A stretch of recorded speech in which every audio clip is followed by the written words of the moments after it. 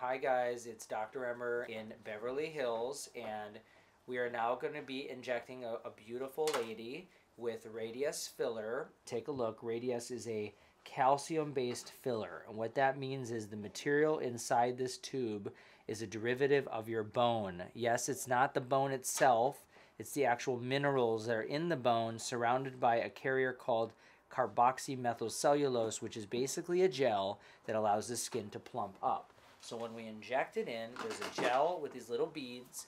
Those beads become collagen as time goes on. So up to a year and a half, this filler can be into the system.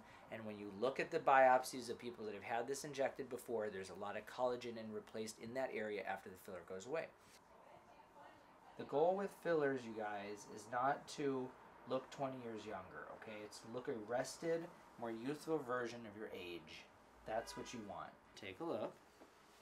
Oh yeah. So what we did was a little bit to improve the folds, and by lifting here slightly and giving some volume, giving you a little bit of your cheeks back, was able to bring this folds up with a little bit through here and then through the chin to kind of support all through here, and a little bit of the area right below the cheek to give like almost like a pillar to hold everything up. Like a shelf. Exactly. So we now created a little bit more contour here in the mid-face, a little subtle improvement here, and a little improvement in the corners of the mouth and the jawline. Awesome. What do you guys think?